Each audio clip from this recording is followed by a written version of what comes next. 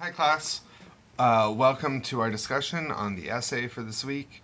Um, so, what I'm going to do is kind of break down the prompt for you. If you notice that there are three main parts to it, those should be used to kind of help guide you in the brainstorming and the writing process of this essay. So, let's get right into it. All right, so number one, this is, I think, a good sort of place to look for possible body paragraphs, right? So these are items or ideas you should consider before you choose your story and even after you choose your story. Like I said, one of these bullet points could easily be turned into a paper, maybe a body paragraph, maybe you take a couple of the bullet points and use those to help kind of focus your body paragraphs. It's kind of up to you, and depending on what bullet points you choose. So let me just kind of focus on one.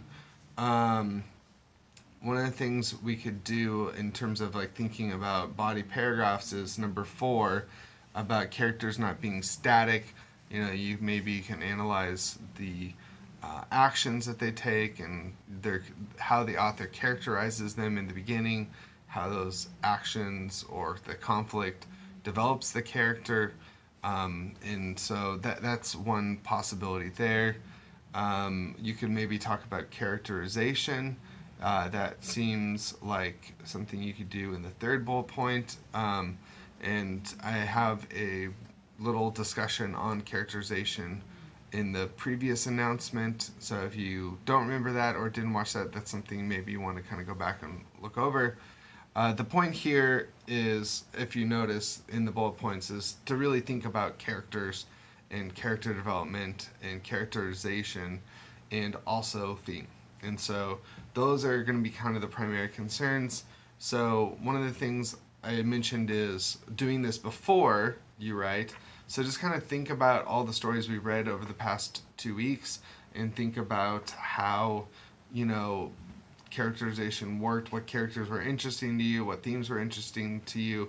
That sort of thing can help you thinking about these stories. Then actually pick one and then kind of do more of a deep dive into it. Okay? Now, I made a joke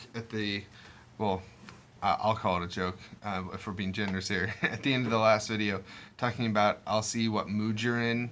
The reason that is hilarious is that if you look at the stories, we can pick from the life and death unit or the love unit. Again, whatever mood we are in or whatever you responded to is fine. Now, once you've thought about those bullet points, you picked your story, maybe even thought about those bullet points once again, then that's where our thesis is going to kind of come into play. And so if you notice in 3, we're getting the instructions on what the thesis should be. Create a unified analysis of your chosen story's theme or characters, right? And so one of the things you might want to think about in terms of this particular type of analysis is that it's connected together. So while I think the theme is hugely important to this paper, the characters are also something that's going to be very important as well. And so one of the things you can maybe do is think about how those things relate or interact with one another. And so that's where characterization, the concept that I talked about earlier this week, might come into play. All right, so the other thing I just want to mention is, to provide evidence and also define the terms, whatever terms, if you use them, even if it's, something like theme. And so the evidence parts can always get a little tricky. And at this point, I think I've talked to most of you about things like quote sandwiching in some fashion or another, whether I shared it in like feedback or some other sort of area of the course. And so if this is something you want to talk about in more detail, we can talk about how to develop that evidence in relation to our thesis, if that's something you want to kind of go over in more detail. All right. The only other thing I just want to say in terms of requirements, make sure you have a hook that really grabs the reader's attention. Maybe you can talk about theme in general, or what themes do, or just your story's specific theme to kind of grab our attention, or maybe even start with characters. That's up to you. But when we're looking at our introduction, that we want to have a sort of connection between the theme and characters and the story you picked, so that when we get to your thesis that it makes sense. Alright, yeah, other than that, I think that's all I wanted to say about this.